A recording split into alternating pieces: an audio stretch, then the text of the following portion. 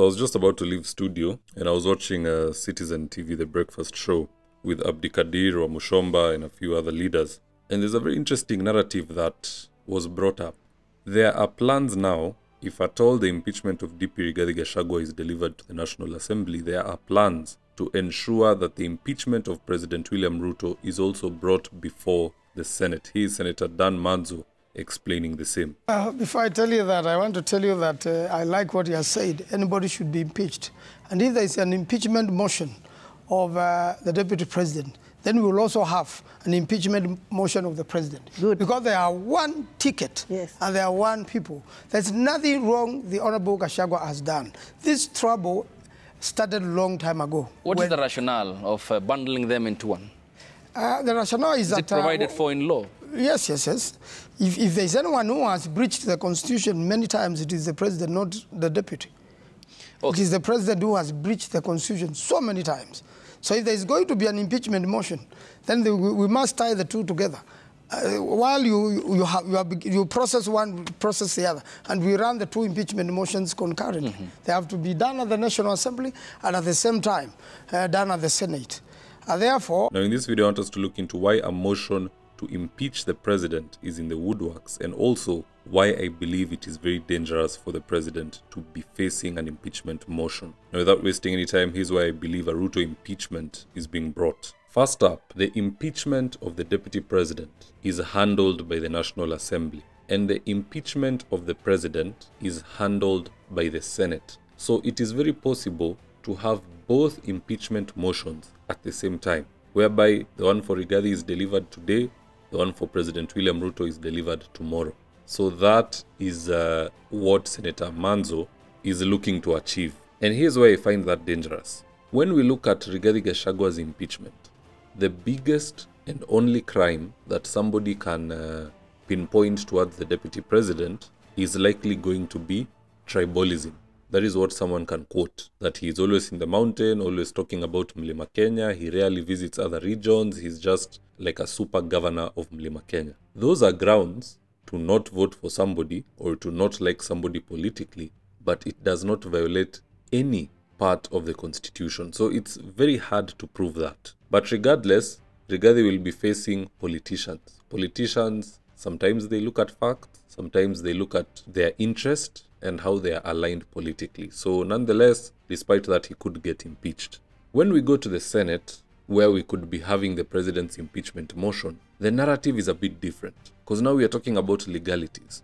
The SHIF was declared unconstitutional, and yet it is going to be implemented on October the 1st. The housing levy was declared unconstitutional, but collections have been ongoing. Those are direct disregard of court orders. But either way, I don't believe the president will be impeached by the Senate, even if an impeachment motion is brought. So the purpose of this concurrent impeachment is just to show Kenyans the bias, that one is impeached for spending a lot of time in Mlima Kenya, yet the other, who has violated 2 court orders, continues to enjoy power despite violating the court orders. It is just to show like there is some form of political hypocrisy. And if they do a concurrent impeachment, that will be achieved for sure. Now, the second reason why I believe this impeachment of President Ruto, which Senator Dan is threatening, is very dangerous. The reason is this. An impeachment motion against President Ruto gives Raila Odinga the opportunity to have a redo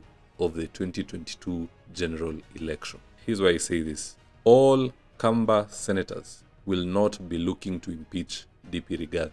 Kalonzo has said as much. All Mlima Kenya senators, a majority of them, will not be looking to impeach Rigathi. It is just the MPs who are anti-Rigathi. The senators will be looking to rescue him. That leaves Raila Odinga with the option to play middleman. He can choose to rescue President Ruto and give him enough numbers, or he can choose to betray President Ruto and vote for his impeachment, provided Rigathi is already impeached. Remember, the impeachment of the president comes after the impeachment motion of Rigathi has been delivered. And the impeachment motion of the president automatically takes a longer time than that of a deputy president. So if we arrive at a point where Rigathi has been impeached, Raila will be able to smell blood in the water like a shark. Because if he supports the impeachment of President Ruto and President Ruto goes, automatically Wetangula becomes president for 90 days, and then we go back for fresh elections. So Raila will have the opportunity to go back to the ballot one last time. And even if not him, he can have one of his boys having a stab at the presidency. And based on the finance bill and the impeachment of Gachagua, Mlima Kenya will automatically be voting on the other side. They can join hands with Raila and Kalonzo and they will overthrow President William Ruto. He had better be sure that Raila Odinga is with him and with him to the end. If Raila betrays him and his impeachment motion is delivered, mambo kitaumana. This is the sad reality that I saw today in Citizen TV, and I was about to leave studio. That's why I've decided I won't do this on video because it'll take a lot of time to set up, and we had already put aside the cameras and the lights and everything. So allow me to just do the audio for today.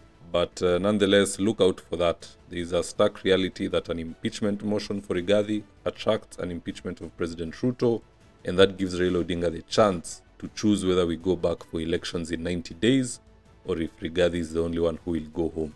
Politics is very interesting. It is always changing day by day, but at the end of the day, guys, that's just my opinion. Do let me know your own comments in the comment section below. I'll do my best to read them and to give you a response. And in the event you're here for the first time, please go on and hit the subscribe button. And if you're watching from a different platform, just head on over to YouTube, search for David Wafula, hit the subscribe button, and you're going to be getting a ton of content of this nature. If politics is something you're passionate about, this is definitely the one channel that you really, really need to subscribe to. Alright guys, adios.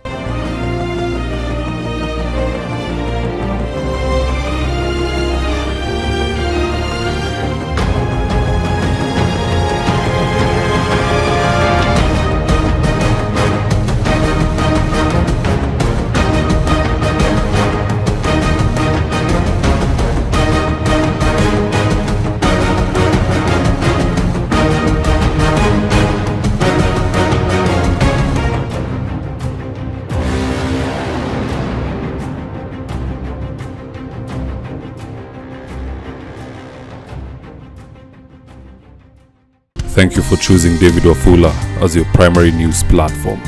We put countless hours in research, recording, and editing. By showing up each and every day to watch our videos, you encourage us to generate more videos for the viewers. We are on a mission to inform, educate, and build a better tomorrow. To our thousands of followers in a world full of presidents, kings, and queens, you are the real gem. Adios.